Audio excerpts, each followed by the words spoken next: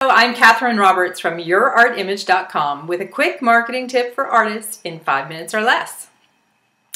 Thanks to my coach, I had the privilege of meeting Kevin Eastman, who's the vice president of the Los Angeles Clippers basketball team.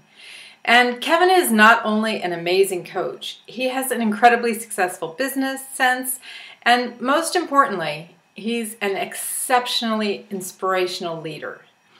Every word he utters is insightful. They're like little drops of gold. But what I wanted to share with you today was a comment he made about networking and building relationships with people. And it kind of struck everyone in the audience all at once. He said, everyone always rushes in ready to ask for what they need or to make a sales pitch. He said, anytime that he has a new encounter or introduction to someone, he expects to serve that person for at least a full year before asking for anything. 1 full year. And, you know, that's rather amazing when we think about it, but it tied into something else my coach has shared in the past. And the reason I'm wearing this napkin, or this bib, is what it's supposed to look like.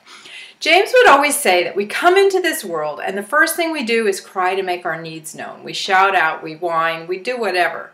And someone puts a bib around our neck, and from that very early age we are programmed to express our needs and to be fed and served by others.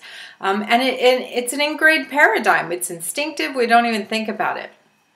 But as we mature, hopefully most of us do, what we need to learn is how to remove that bib from around our own necks and drape it over our arms, just as a good waiter does, and to go out into the world and to go out in service to others and put that service first and ask, what can we give or do for others? And then just see what comes back to us. And so how does that relate to your art business? How do you serve potential clients before you ask for a sale or even ask them to attend an event or an exhibition? One way is a newsletter, or some means, your website, a blog, of providing information or sharing your art events and exhibitions with others. You might create videos about your process or offer insights into your topic or expertise, that whatever leads to your subject matter some way or another. There are many ways to share and serve.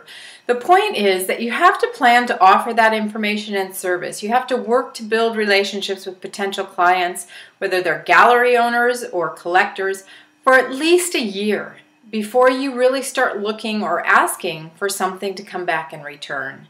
And I think we often, we're in a very instantaneous world. We push a button and we want something to happen, and relationship building, and particularly customer relationship building, just doesn't work that way.